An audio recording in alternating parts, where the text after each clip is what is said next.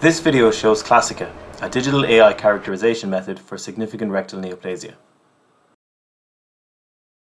The detection of cancer within rectal neoplasia is a key step before local excision and can have significant influence on the surgical approach and outcomes. Significant rectal polyps harbour a 15% risk of cancer presence. However, contemporary methods of detection such as biopsy and MRI have shortcomings for these cases.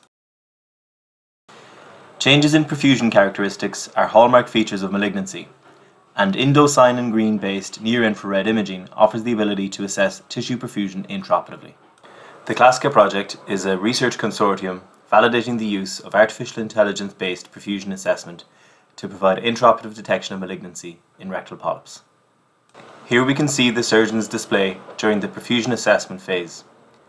ICG has been administered at a dose of 0.25 milligrams per kilogram.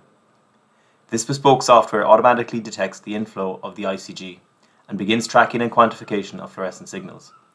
After successful quantification of fluorescent signals, the field of view is annotated.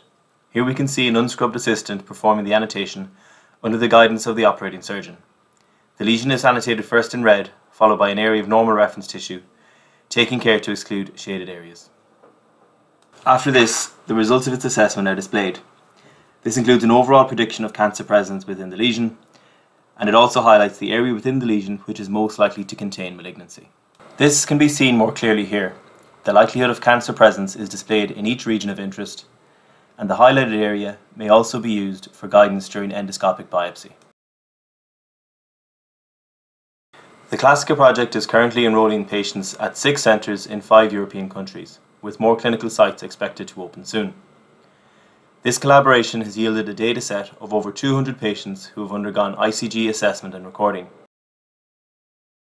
The software on display here is now being deployed as part of Study 2 of the Classica project, which is a prospective validation of these methods.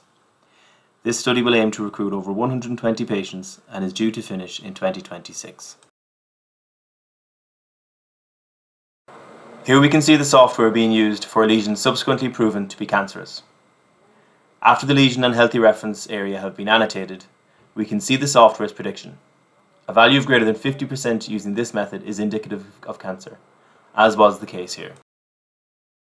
Imaging modalities like MRI and endorectal ultrasound are prone to low specificity and a tendency to overstage early cancers.